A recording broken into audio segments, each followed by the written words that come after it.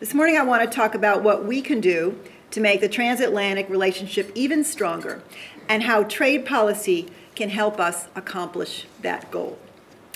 I think it's important at the outset to underscore the fundamental strength of the U.S.-EU relationship. Let me illustrate this point with some data, some of which you may already be familiar with, but I think it's worth highlighting. Transatlantic trade flows exceed $3.5 billion each day, making ours the world's largest trade relationship. Transatlantic investment is estimated to support more than 7 million jobs in the United States and in Europe. The value of what the United States exports to the EU is 2.5 times the value of our exports to China.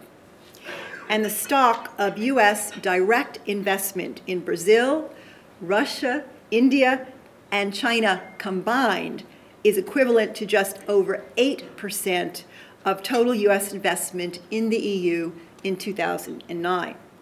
In fact, Europe today represents nearly half of the total stock of U.S. foreign direct investment.